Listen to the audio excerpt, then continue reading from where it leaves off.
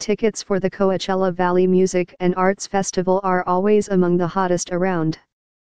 And with superstar Beyonce, rapper Eminem, and R&B star The Weeknd topping this year's bill, the show is likely to again sell out soon after passes go on sale at noon Friday, January 5. The festival, which announced its lineup Tuesday afternoon, runs April 13 to 15 and April 20 to 22 at the Empire Polo Club in Indio. Here's what you need to know. When do tickets go on sale?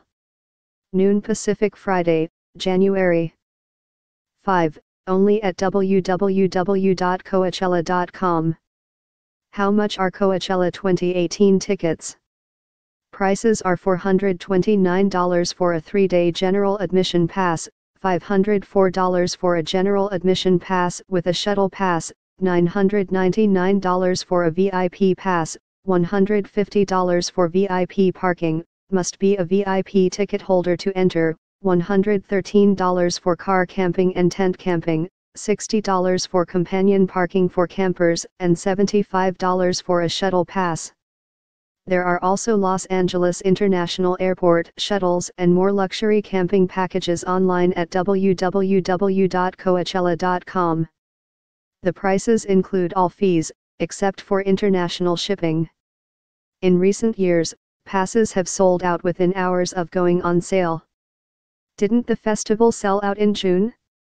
Coachella put a limited number of passes on sale in June and those did sell out quickly. In fact, before the official on sale, the Coachella site noted that general admission passes for weekend 1 were unavailable and only GA with a shuttle pass is available for the first weekend. What should I do before I buy tickets? Set up an account through the Coachella site so you can be ready on Friday. Don't do it the day of the on sale. How long does it take to get Coachella tickets? It depends when you enter the queue, some people have luck right away and others are waiting for a while.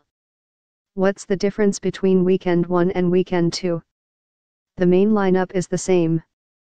Sometimes are slightly modified and there are usually a few local acts added on and off for each weekend. Other specialty stages outside of Coachella's main 7, like the Dulab and the Heineken House, have completely different lineups each weekend.